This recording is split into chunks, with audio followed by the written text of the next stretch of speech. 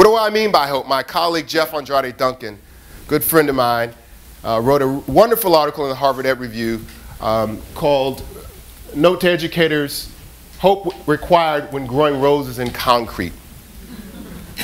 And he says that there are really three types of hope. The first is a material hope, which is quality teaching that connects the harsh realities of the community conditions with new possibilities. How do we take what is in the classroom and in the neighborhood, in the community, and bring that into the classroom?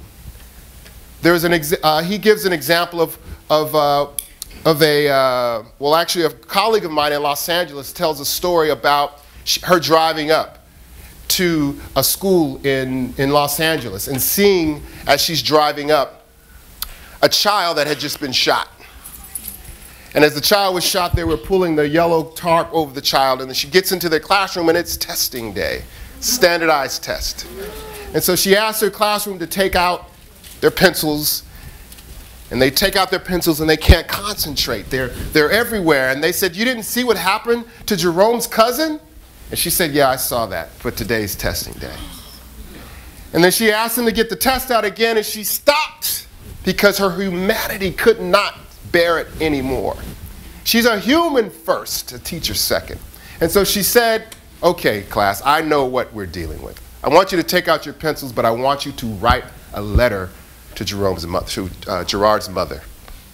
And they began to journal, and they began to share the stories about how they felt. And they began to talk about playing with him, playing with Gerard. And they shared all these wonderful stories, and they put it together, and they sent that to them. Then that classroom project led them to an activity where it taught them how to write. That led to a broader school newsletter that talked about community issues from the children's perspective. The point is that because she was able to connect and use this notion of material hope, she not only created a different kind of pedagogy, she actually was able to reach them in a different way. The second kind of hope he calls is Socratic hope. And that requires educators and students to painfully examine their own lives and actions to discover new ways of living. How is it that we begin to not see urban communities as places of pathology? I often talk about, when we say the term Oakland, immediately we all have images of Oakland as violent, images of Oakland as not a safe place, images of Oakland that are not places that we want to raise our children. But I live in Oakland, and I know the challenges of Oakland, and I've seen the horrifics of Oakland, but I also know the beauty. And oftentimes we don't talk enough about the beauty. One of the things my son is doing now is creating a counter-narrative of Oakland through photography. Most of you don't know that if I showed you pictures of deer, if I showed you pictures of squirrels, if I actually showed you a picture of an elephant, right? You would think this is probably not Oakland. Yeah, there's an elephant. There are elephants in Oakland in the Oakland Zoo. But the point is that sometimes we need to have a counter-narrative or a different way of expressing the realities, the harsh realities of urban life. And that by expressing and paying attention to what's good about our neighborhoods and what's good about our communities, we open up and rupture the sort of negative way of understanding our communities. And the last is audacious hope, which we're going to talk a little bit more today about, which is healing from oppression in order to transform it. Oppression is not simply blocked opportunities.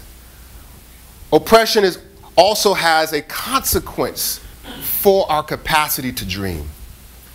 Oppression is not simply the inability to have access to good schools. It's not simply the loss of jobs. It's not simply the exposure to violence. Oppression damages the spirit.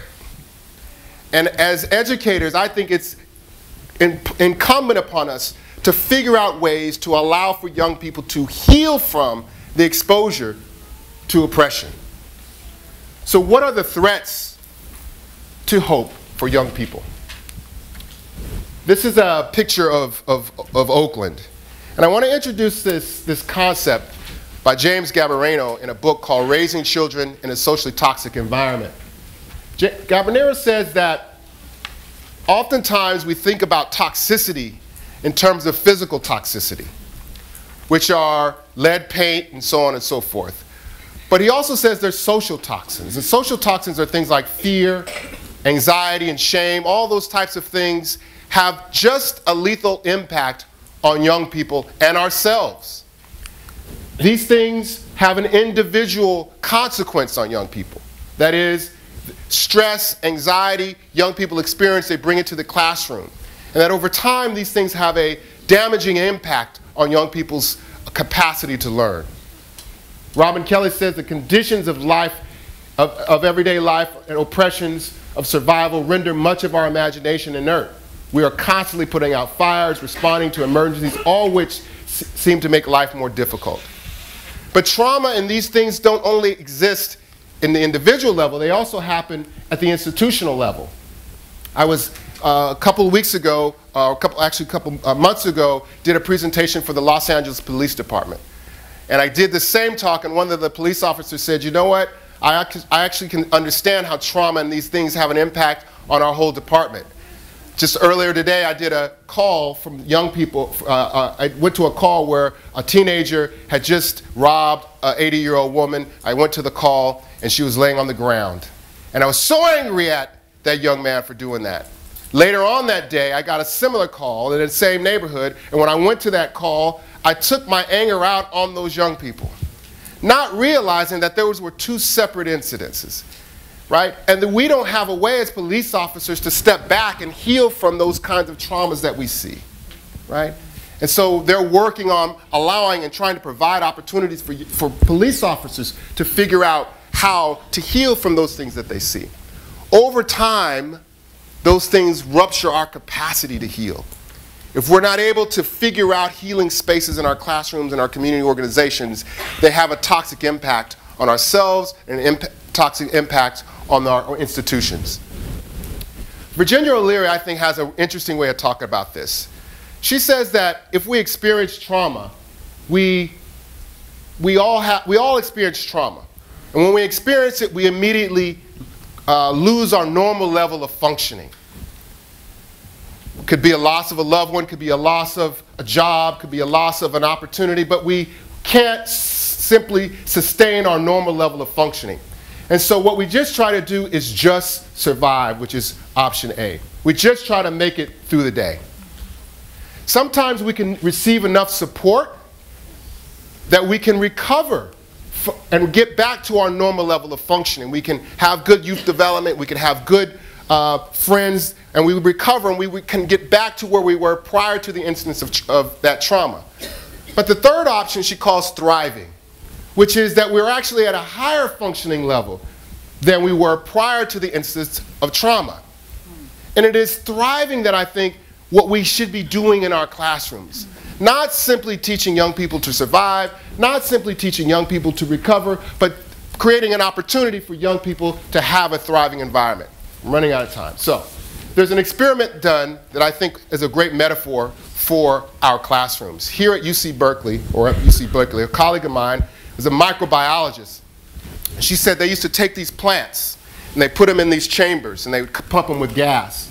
And they'd essentially watch to find out, watch the plant die. How long would it take? And they would pump it with gas. But what they did was something different. They pulled the same kind of plants, they pulled them together. And when they pulled those plants together, they pumped them with gas. But when they were together, they did something different. The plants began to pull out different nutrients out of the soil. They began to pull different kinds of ingredients out of the soil. And they began to emit their own gas that detoxified the very environment that they were in. They cleaned up the toxicity in their environment.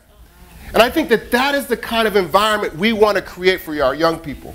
We want to create what I call a radical healing.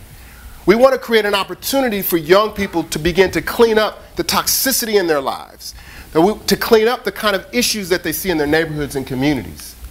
What does it look like in schools? What does a radical healing process look like in a classroom or a community-based organization? There are, in my book, Black Youth Rising, I named 4. We'll probably get through 2 today. So the first is, we've heard today, which is caring relationships. The second, which is profound community connections. The third is a consciousness of these conditions. And the third is an unapologetic rootedness in culture. Let me go to this interesting book I just read by Martin Seligman called Flourish. He was the president of the American Psychological Association, and he was tired of studying pathology, and I am too, which is why I read his book. And he said, I want to do something different. Rather than teaching people how to become less stressed, less anxious, I want to teach people how to become happy, to experience joy, to experience peace and optimism. He asked a question, a basic question in his book, and he asked this to parents. In 1 or 2 words, what do you want most for your children? Just think about that.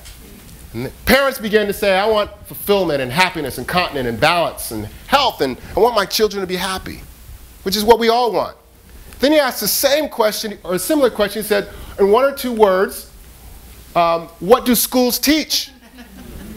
Math, work, test taking, discipline, success, right? And there is no overlap, right?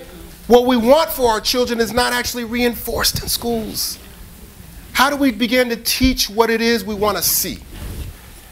This is an example of a caring relationship, and I actually have to move past this because I'm out of time, but I was working with a school in San Francisco. They brought me in. The school was dysfunctional. I walked into the classroom. The kids, and I've never seen a school like this. There were 6 kids in each classroom with 2 teachers. It was amazing.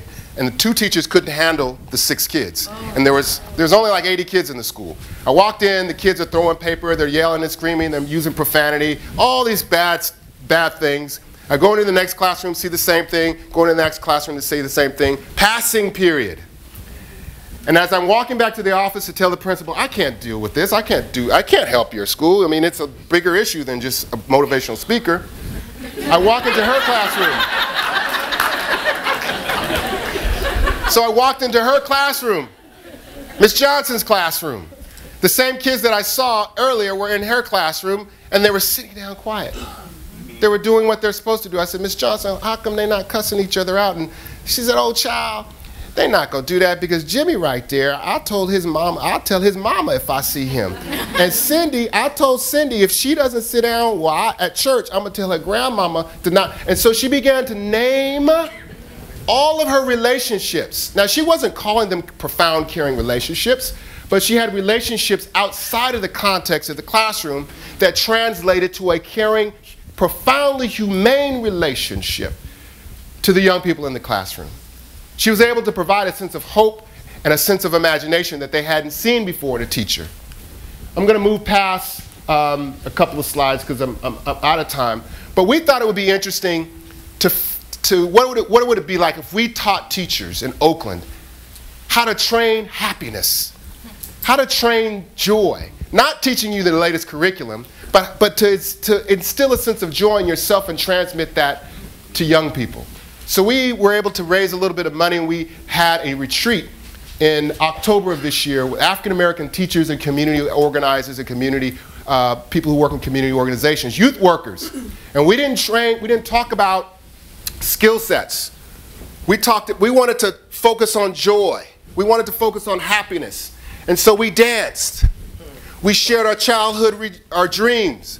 We shared all the kinds of things we never talk about in teacher trainings but have a most profound impact when we teach. And so we're going to meet again, and we're going to research how do these practices translate into the classroom, and what kind of impact do these practices have on young people.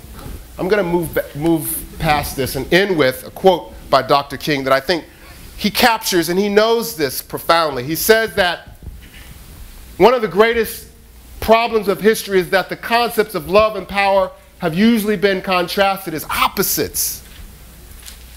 And what is needed is the realization that power without love is reckless and abusive, and that love without power is sentimental and anemic.